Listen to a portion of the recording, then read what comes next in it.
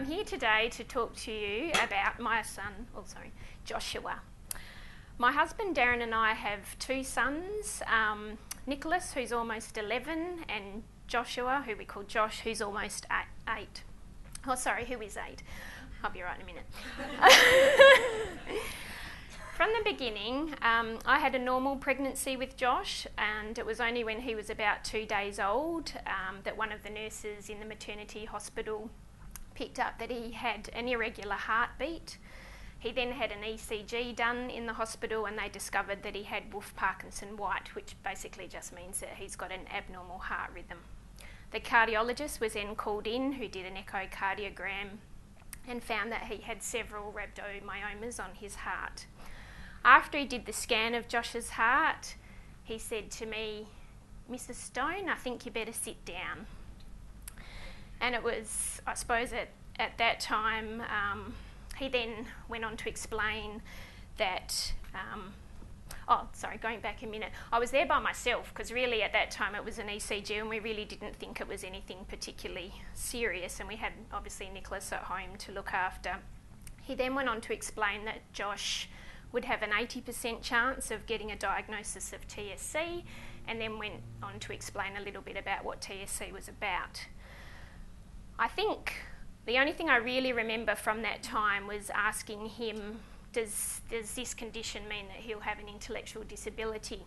And I guess my reason for asking that was, in my work, I've always worked as a speech pathologist with children, and they've always had a wide range of conditions, and for me personally, that was, for him to say, well, in a lot of cases, yes, that was probably the most devastating thing. Anyway, so we broke the news at that time to only our immediate family because it wasn't confirmed, it was only an 80% chance. I guess we were very much hoping that we'd be in the 20%. And we went home from the maternity hospital and read everything we could about TSC, which I suppose a lot of people do. And some of that information was okay to read, and some, of course, was very negative and depressing. In the early days, it really did feel like the world had fallen apart, despite the fact that we had a brand new baby. I think, and my husband would agree with me, in the early days I spent a lot of time saying, this is not fair, why us? I work with children with problems, I don't have one of my own. However, over time I stopped thinking like this and just came to accept that Josh for who he was, and this was just going to be our life now. Going forward a little, so then when Josh was only a few weeks old, I first contacted Sue, who was and still is one of our regional contacts for WA. She answered my questions and shared her own story of her daughter that's got TSC. And at the time, that was just such a valuable contact for me because I didn't know anybody else who had ever experienced having their child diagnosed with TSC. And then going forward a little from there, when Josh was about 8 months old, I attended my first ATSS conference in Sydney, and where I got to meet lots of other parents of children who have TSC, and it was just such an amazing thing to be able to do because you get to hear everybody else's stories as well as learning the most up-to-date information about TSC.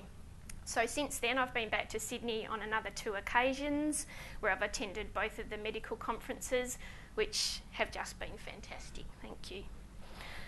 So going back to Josh, it was when he was 7 weeks old that he started having seizures. They sort of increased from the first one to sort of more frequent, and after a few days we took him to the emergency department at Princess Margaret Hospital, and for those from interstate, that's our children's hospital here.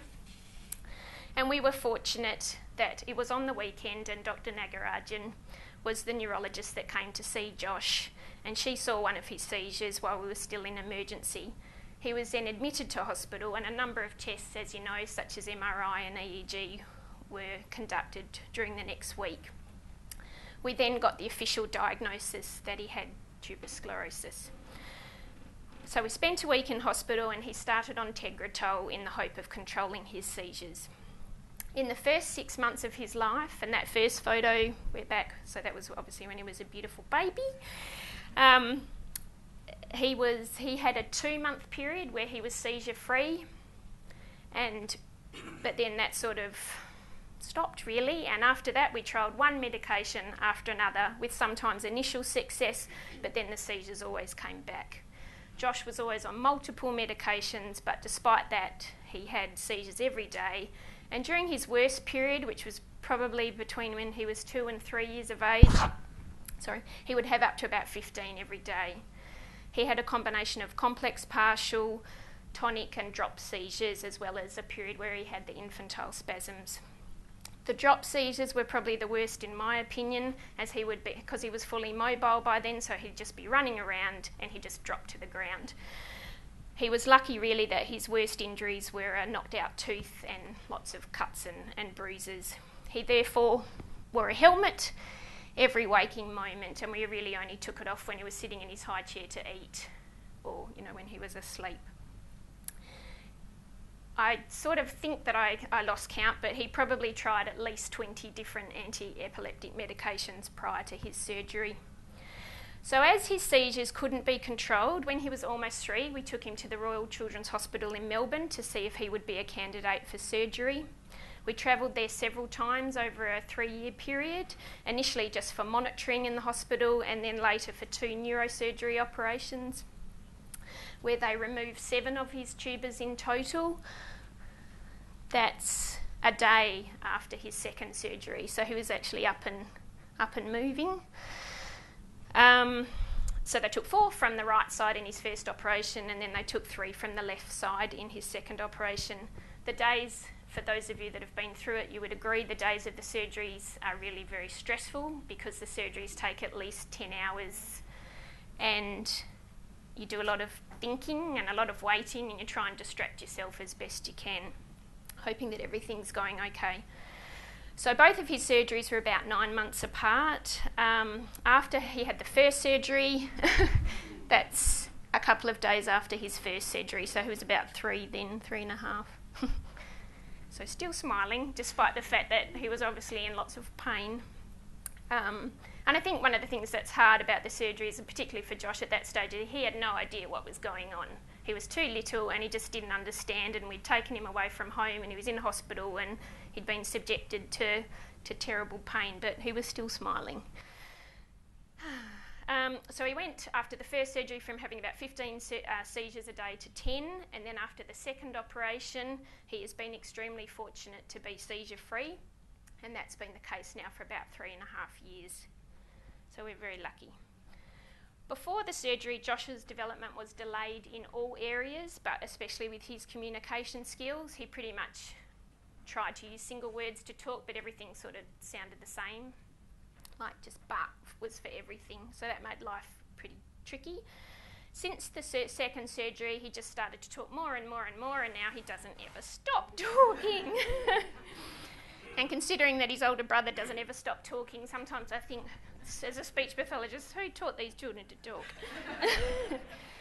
He's continued since the second surgery to develop in all his areas, and he's even learnt to read and spell some words and things, I guess, that we didn't ever think would be possible for him.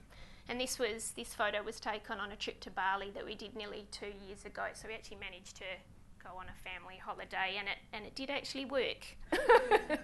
We came back all in one piece. We're very proud of him. I think it's been a combination of his surgery and what he learns, and another mum here would agree with me, of the amazing school that he attends, and of course lots of therapy that has helped him to achieve what he has so far.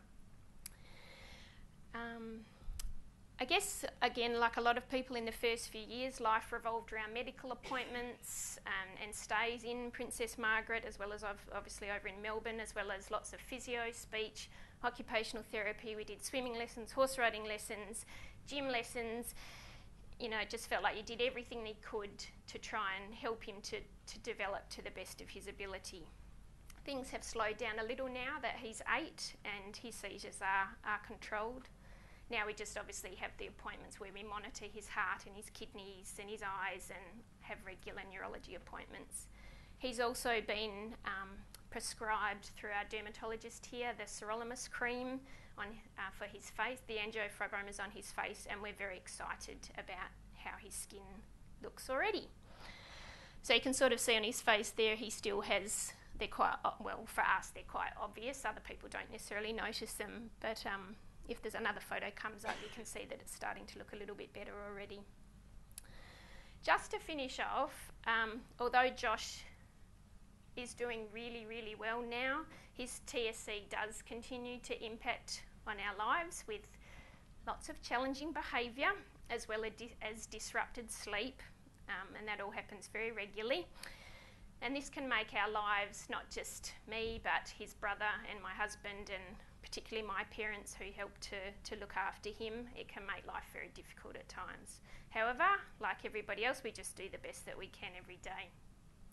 And I think for me, having a strong family support network, as well as being lucky to have regular contact with at least a couple of other families who've got children with TSC, so you can talk about the good things that are happening as well as the bad, has been really valuable and helpful. And that's it. Thank you.